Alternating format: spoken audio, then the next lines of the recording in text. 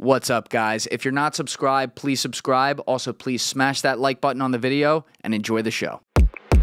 The sun, at that point, within 5 billion years, the sun will have eaten the Earth because it'll become a red giant. Unless we move the Earth, which is possible. How would we move the Earth? Hold on. It's easy. You can't just say that. I mean, it's easy. I threw it out there. We're trying to get to Mars right now, and that's I know, hard. that's going to be hard. But in a 5 billion years, maybe you could move the Earth. It might be easier to move the Earth than to get to Mars, in a way.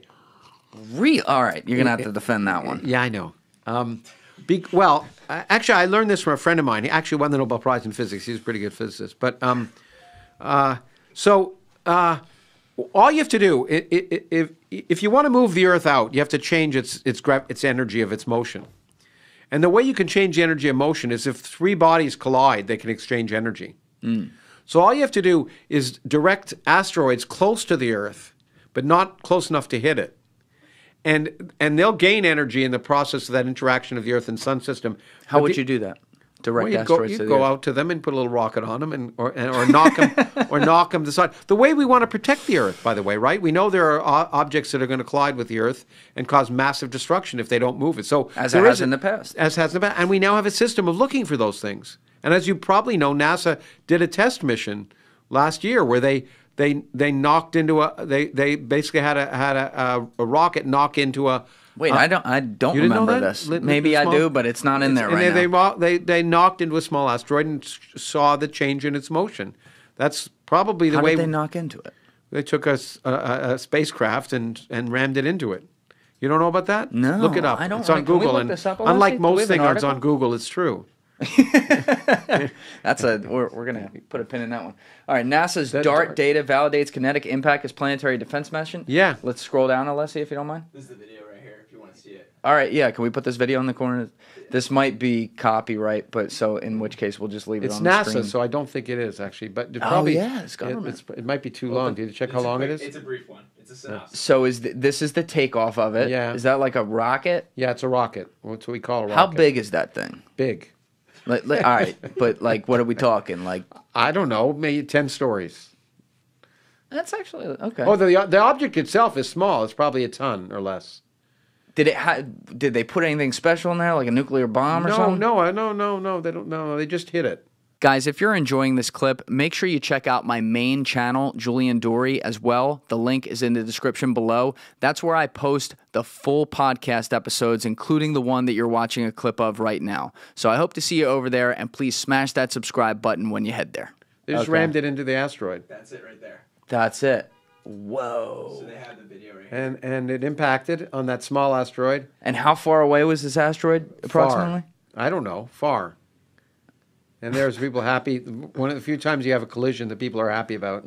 How long did it take after the launch for it to reach that? It probably took, I don't remember, but my bet is it took over a year.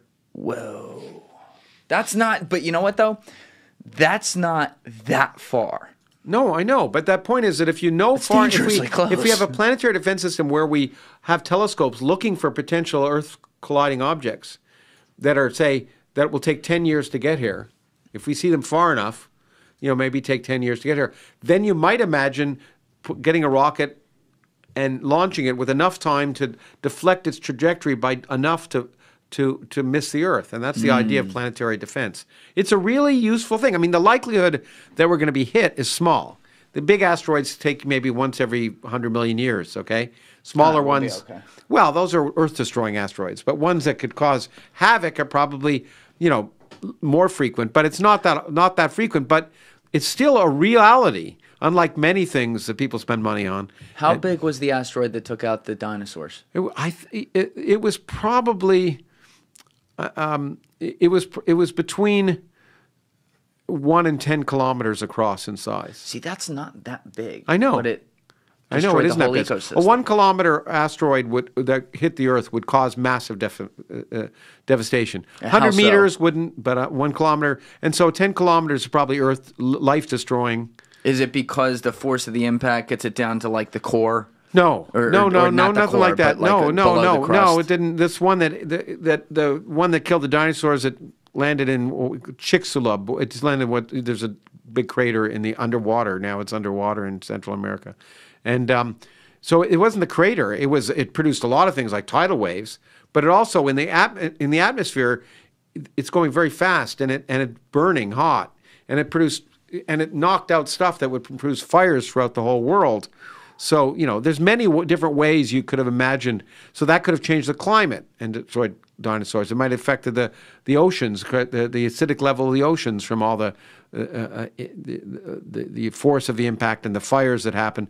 So no one, I think, it's not clear what exactly killed the dinosaurs, but as a result of that collision. But it could do many different things that would do it. And so you wouldn't want to be around when such a thing happened. Thank you for watching the video, guys. If you haven't already subscribed, please smash that subscribe button and check out this clip's full podcast episode by clicking here or in the description below.